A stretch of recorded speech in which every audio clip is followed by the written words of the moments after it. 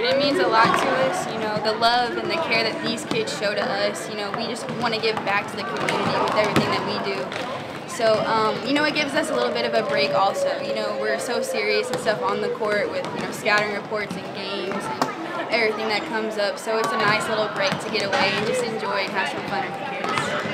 I mean, that's kind of our whole point in Project Sunshine and in Challenger as well, is letting them know that they are exactly like every other kid, and they're here to have fun. Their skills are getting better from the very beginning, and it's great to get the focus on them, let them know how awesome and amazing they are.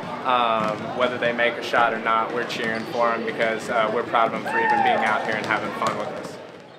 I think it's a great program. You know, there's so many kids out there that, you know, look forward to stuff like this. You know, they go through struggles, and each of us have struggles each and every day. So something special, you know, a camp like this or a group like this, I think it's really neat.